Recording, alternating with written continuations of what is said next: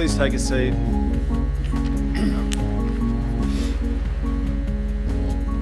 We've been working through our series in Leviticus, and I've been given the privilege of delivering the very last sermon. And primarily what we've been doing previously in our series is we've been thinking about redemption, the way that what Leviticus teaches about sacrifice and priesthood points forward to the work of Christ. Today we're not going to think about redemption, we're actually going to think about ethics. We're going to think about our response to redemption. We're going to think about our need to keep the commandments. So I'm going to pray for us. We're going to need some help, and then we'll spend some time looking at chapters 18 and 19 of Leviticus. Our gracious Heavenly Father, we thank you that every word in your book is for our benefit. It's good.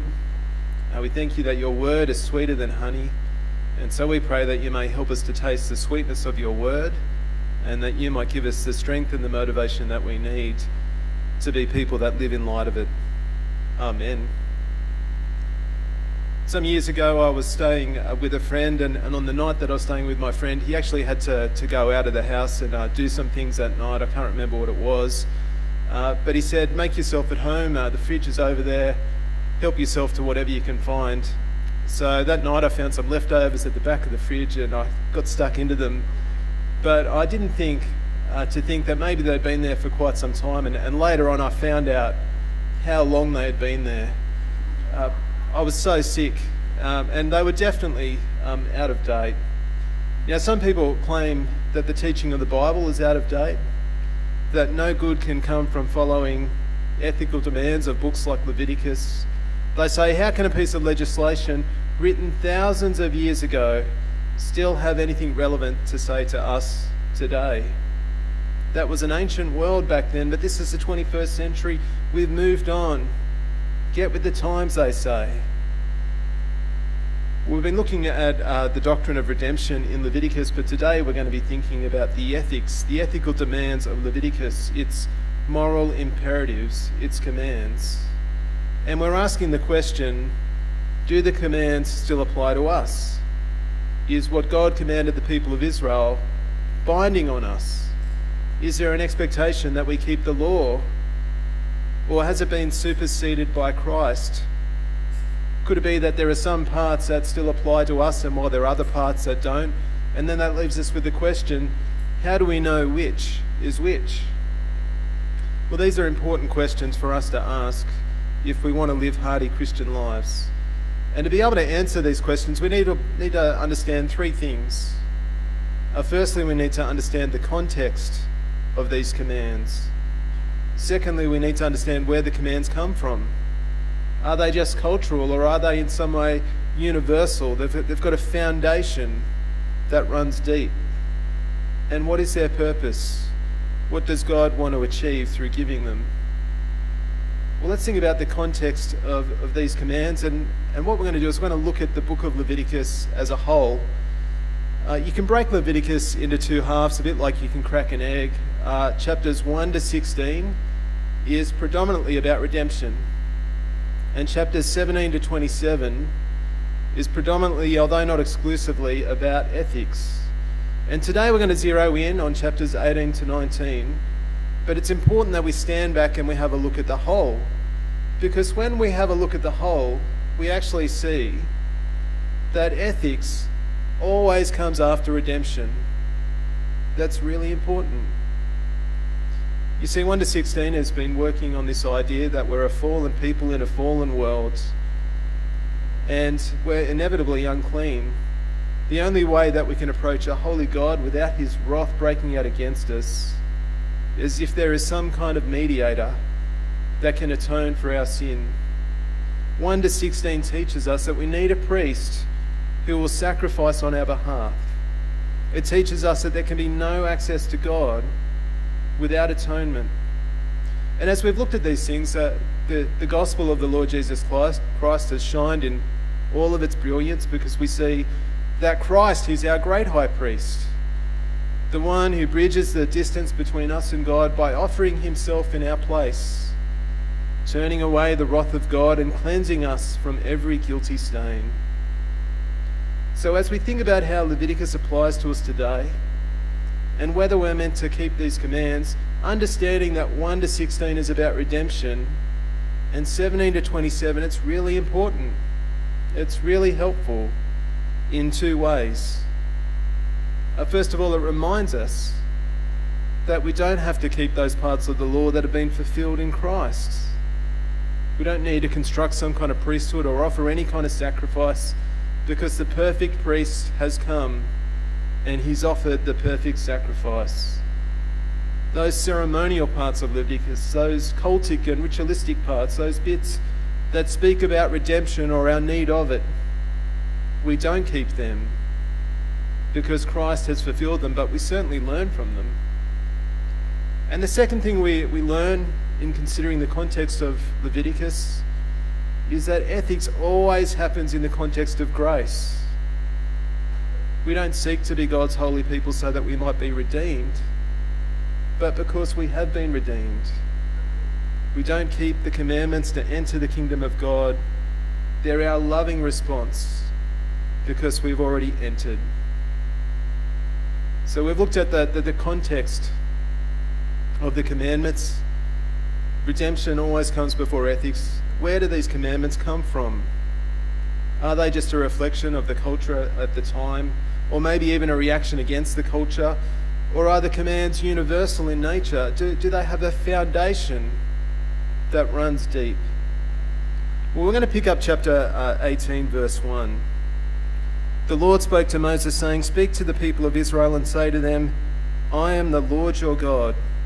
You shall not do as they do in the land of Egypt, where you lived, and you shall not do as they do in the land of Canaan, to which I am bringing you.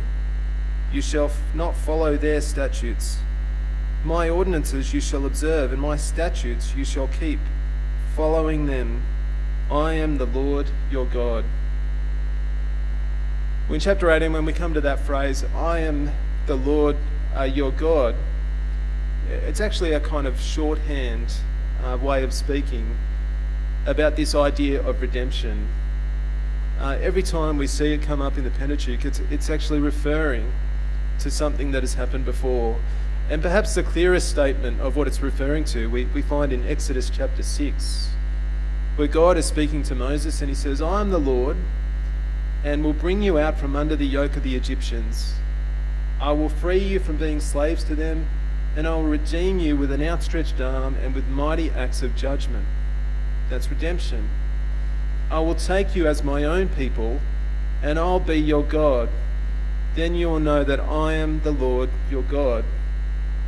So whenever the people of Israel see this phrase come up, "I am the Lord your God," it reminds them that they've been purchased, they've been redeemed, that they're not their own, but they belong heart and soul, body and mind to God. They're his people. And as his people, they're not to live like the Egyptians, the land they came from, and they're not to live like the Canaanites where they would go, but they're to live as God's people. And what will be the distinctive thing that sets God's people apart from all the people around them? Well, it will be their obedience to his commands, their following of his law. Now you'll notice if you run your eyes down chapter 18 and chapter 19, that there seems to be no area of Israelite life that God is not concerned about. His rule is comprehensive. He's just as concerned about what happens in the marketplace as what happens on the farm, as to what happens in the family home and behind closed doors. His commands, they seem to cover everything from sex to greed to generosity to concern for the poor and needy. He speaks about stealing and lying and the kind of things that come out of our mouths. He talks about injustice and revenge and hatred and love.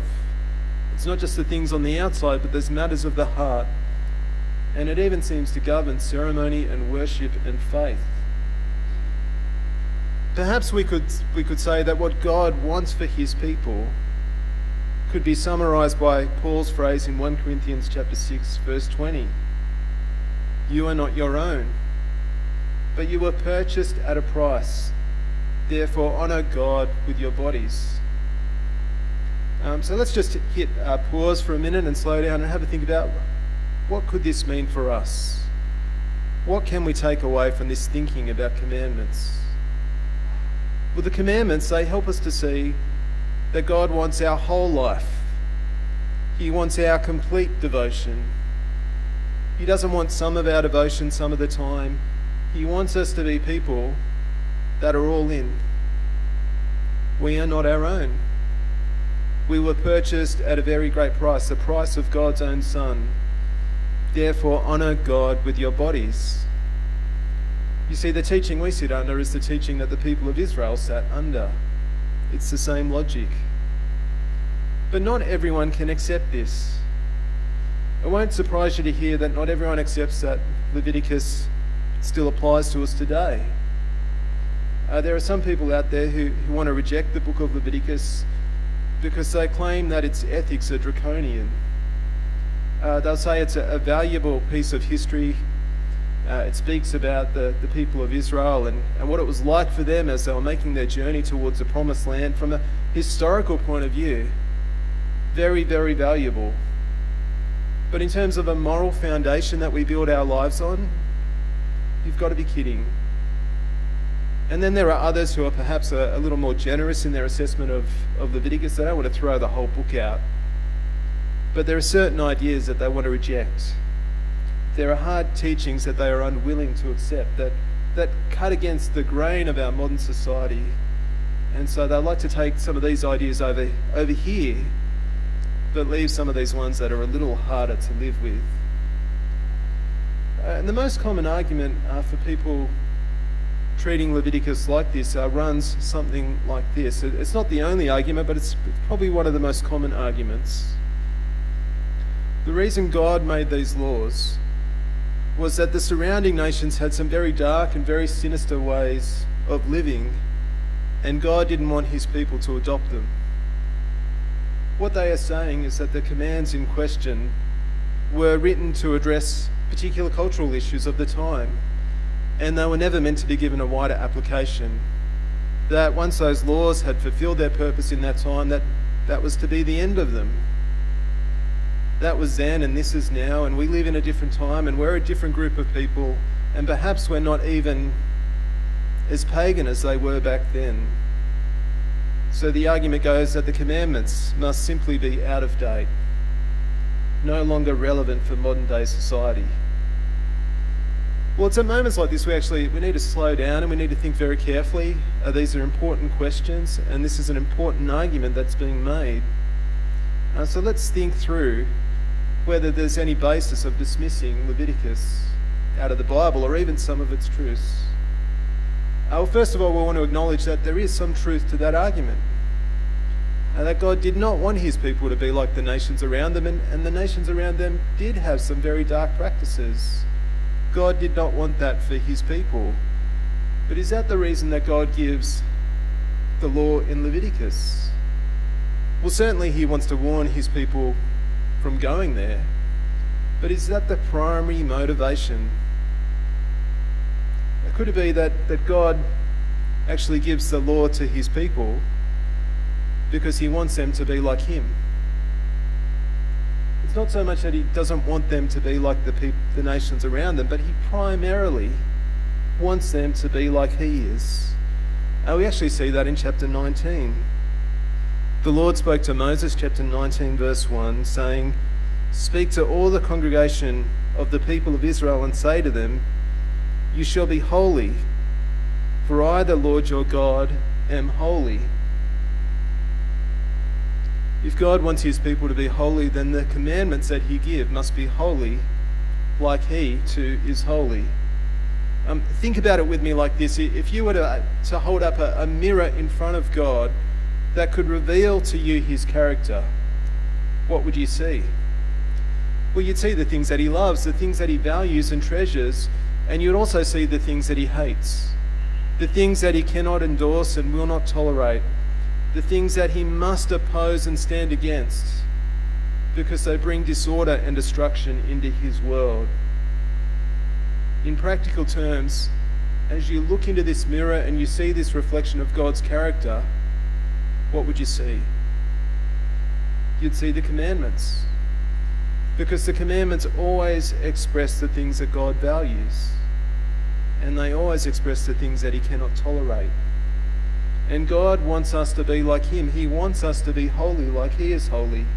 So he wants us to adopt the things that he values by taking seriously his commands. What this means is that there are no grounds for us to dismiss the commandments that are moral in nature.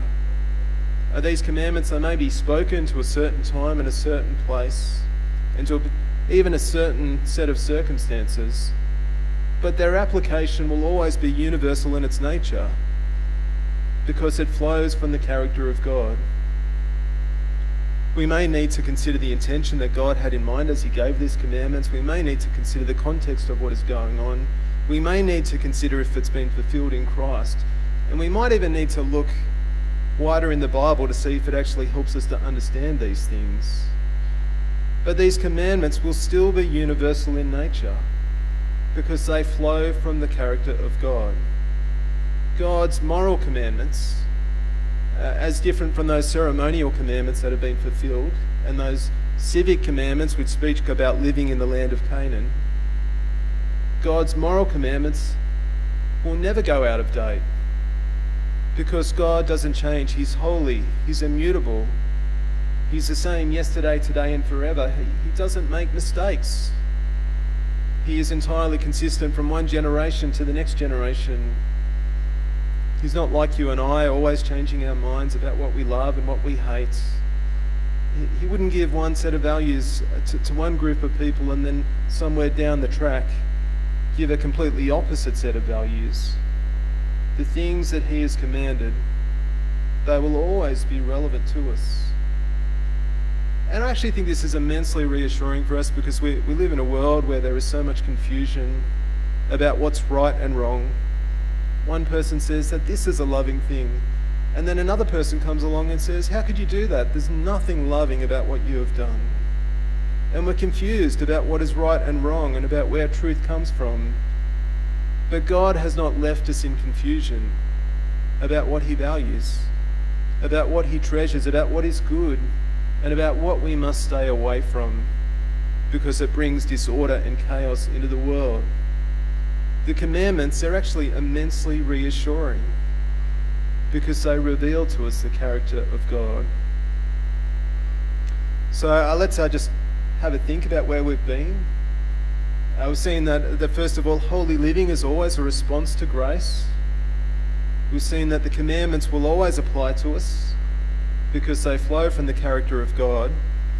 But there's one more piece of the puzzle that we need to put into place. We need to understand what are the purpose of the commands. And you actually see that the commandments have different purposes in Leviticus 18 and 19. So some commandments are there to teach us. They're didactic. And some commandments are there to help us to relate well to one another and to God. The didactic commandments, the teaching commandments, well, most of 1 to 16 would fit into that category. That ceremonial things about redemption that have been fulfilled in Christ. We don't offer sacrifices, but we learn from those commandments about where redemption is found. But there are also other commandments in Leviticus that are really strange, and maybe you have your favourite strange commandments. But understanding these commandments as teaching commandments helps us. So let me give you an example. Leviticus 19:19.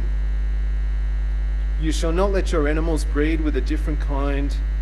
You shall not sow your field with two kinds of seed, nor shall you put on a garment made of two different materials.